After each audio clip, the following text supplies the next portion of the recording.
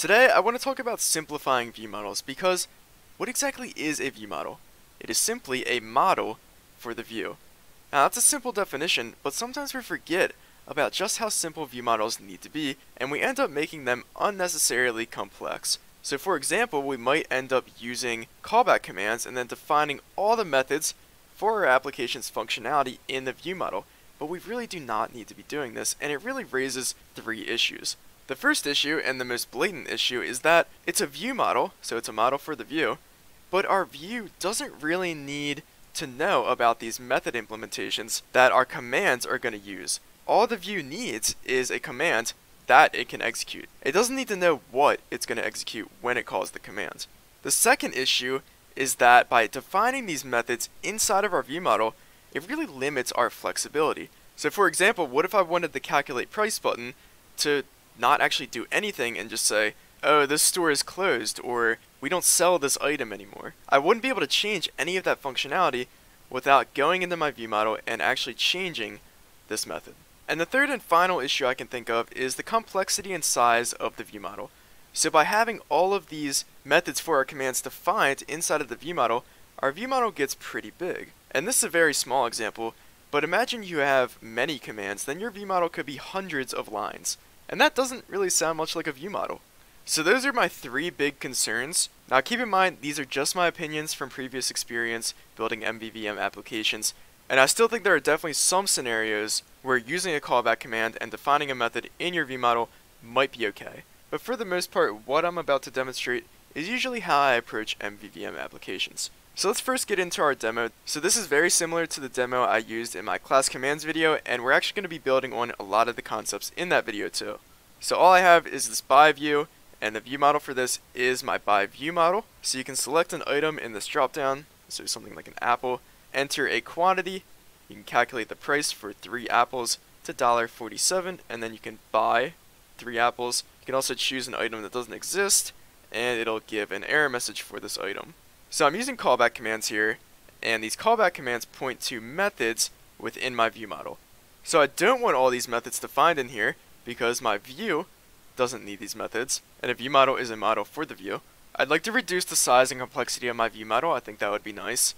And yeah, those things would be nice, but the application works. Who the heck cares? I don't need to change anything. Until now. So I've just been told I need to update this application so that if the application is started on an odd minute, such as 7:05, then everything's going to work exactly how we have it right now, so you can calculate the price, buy items. But if it started on an even minute, like 7:06, then trying to calculate the price is going to fail and just put out an error message that we can't calculate the price because the item doesn't exist. And same thing with trying to buy an item, it'll say something like the item can no longer be bought. So I need to support both of these scenarios, and that raises the third issue that we discussed, which is limited flexibility. So since we have all these methods defined in here, the only way we could change the functionality of this view model would be to actually change the method implementations, but we also can't do that because we have to support both scenarios where calculating and buying the item works, and where it doesn't work because something like the store is closed. So let's finally begin simplifying this view model. So the first thing we're going to do is make this view model a model for the view and reduce the view model's size and complexity, and to do that we're going to use class commands. So I already have a base command defined, can execute, can be overridden by derived classes, and derived classes will implement execute. So our first command is going to be a class for the calculate price command. And of course this will inherit from base command, and we will implement that abstract class. So now all we have to do is execute something inside of this command. Now what are we going to execute? Quite simply, we are going to execute the calculate price logic. So let's just copy all of this, or in fact cut everything from this calculate price method in the view model and move it into our calculate price command. And there we go. Let's import what we can, which is just this exception that I catch. And we have a bunch of errors, and that is because we're no longer within our view model, so we can't access any of these properties or methods on the view model. So in order to access them, we're going to need a reference to our view model inside of this command. So let's go ahead and get one of those. So we'll create a field for the by view model. Just call it view model. And while we're defining fields, we're also going to need a price service. So let's get a price service in here. We need that to get the total price of the selected item, and we'll just call that price service. So let's generate a constructor for that. And now that we have a reference to our view model, we can call the methods on the view model. So clearing the messages, which I think is a private method. Let's go ahead and make this public. And then we can access the properties on our view model. And I also need logic to calculate the total price. So we can grab that from the view model. We're just going to copy it and just paste that in here. So total price is price times quantity.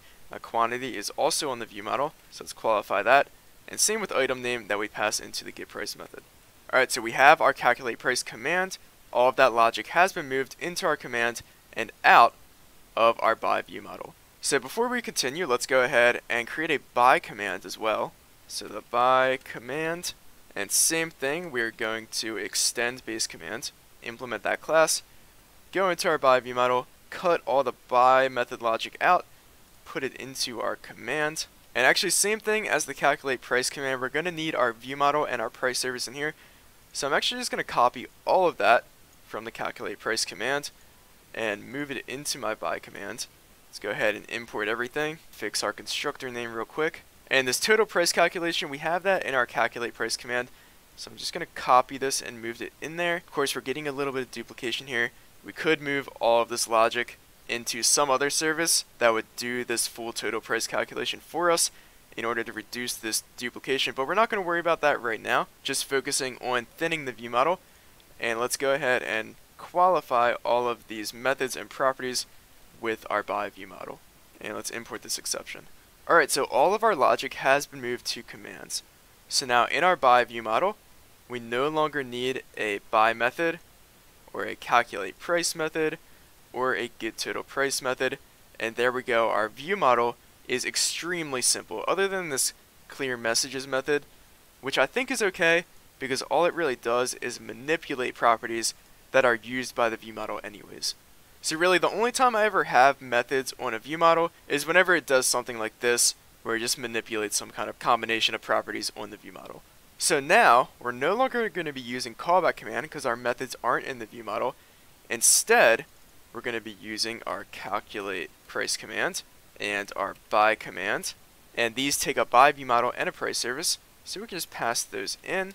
So the price service already getting that through the constructor, and same thing, calculate price command, pass in this view model instance and the price service. Now also, our price service is just getting passed directly into these commands, so we don't really need a field for it anymore because it's not used anywhere else in the view model, so we can go ahead and delete that field. Actually, I do want to point out, let me just undo a bunch of stuff. So our callback commands took callbacks for can execute, and our callback command used this func to tell the UI if the button bind to this command could execute or not. But with our class commands, we haven't implemented that, so we should implement that. And to do that, we are going to override can execute, and we can execute if our view model can calculate the price. Now part of iCommand, we have to tell the UI when the value of can execute changes. As we can see in our base command, there's an event for can execute changed, so we do need to raise that whenever can calculate price changes, and we can do that by subscribing to property changed on the view model. And if the name of the property that changes is the name of the can calculate price property, then we will raise on can execute changed. And we're going to copy this and do the same thing in the by command, except this time the property we're depending on is valid by. So let's override can execute again, and we can execute if is valid by is true. So there we go, we have our class commands implemented and we're using them in the view model. Oh, and real quick, I forgot to subscribe to property changed on my view model in the by command. But anyways, our view model and view still works exactly the same. We're still executing our logic, except it's all been moved to commands. So our view model fits the definition of being a model for the view a lot better, and we've reduced its size and complexity as well. But what about flexibility? Well, we actually still don't have flexibility because we're just instantiating these commands here. So if I want to change this command so that I can support the use case where the store is closed and you can't calculate a price or buy an item, I'm not going to be able to do it unless I actually change the commands that I instantiate.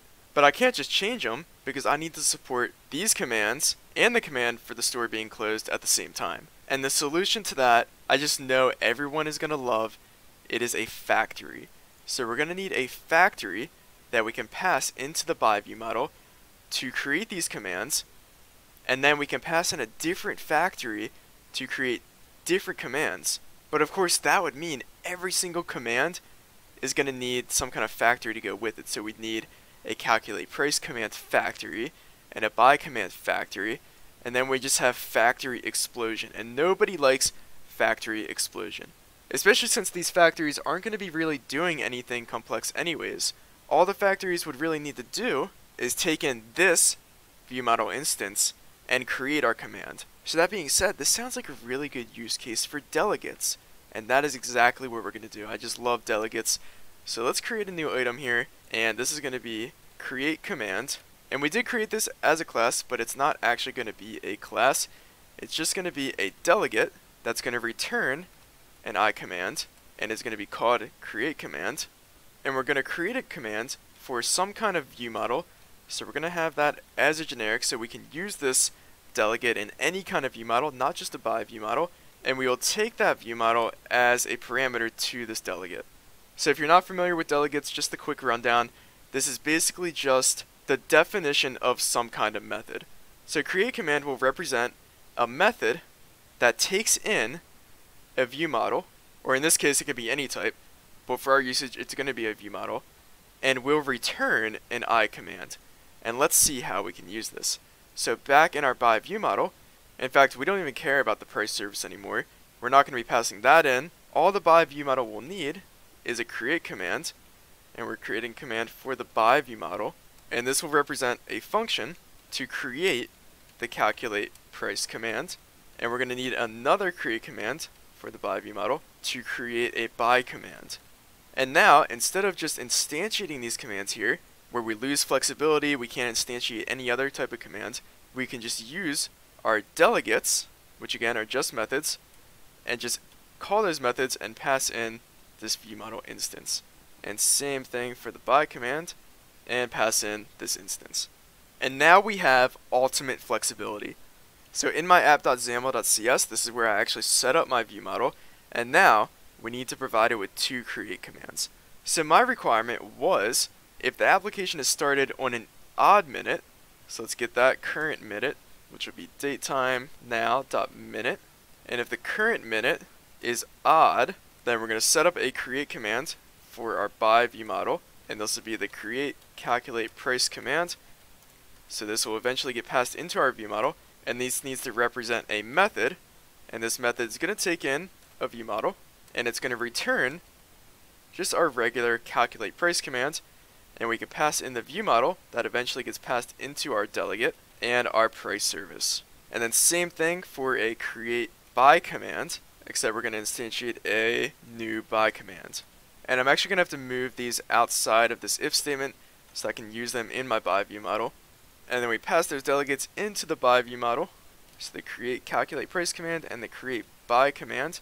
So if the application was started on an odd minute, we're going to have the regular functionality, but if it was started on an even minute, then of course we're going to have a different command. So let's create a command for that. So this will be the store close command, and just implement base command, and we'll still have to get our viewModel in here. So the by viewModel, generate a constructor for that, and when we execute this command, we will just set the viewModel error message to the store is currently closed. And now we can use that command as our create command delegate. So actually I'm going to set up a variable for that command right here. So create store close command. So it takes in a viewModel and returns a new store close command, passing in the viewModel. And now we'll use the create store close command as the value for the create calculate price command and the value for the create buy command. And there we go. So it is 7:38 right now, and it just turned 7:39. I'm not sure if this is actually going to work. Dang it, so it still works. So I'm going to have to wait another minute. Actually, I'll just hard code the minute, make that 10, so that we get to these commands. And here we go. So our buttons are enabled by default because we didn't implement any of that can execute logic in the store close command.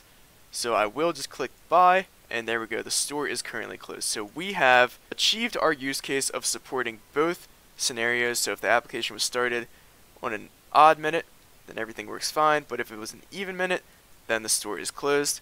And to accomplish this, we had to take our viewModel and move our callback command methods into class commands, which led our viewModel to coincide more with the definition of a viewModel being a model for the view, as it is. It obviously increased our viewModel's flexibility because we can set up any kind of command we want, and it also reduced the size and complexity of our viewModel because we no longer have all these methods in here. And the main reason we got all this to work is because we moved all of our commands to classes, and we also set up this create command delegate so we can create and use any kind of command in our viewModel.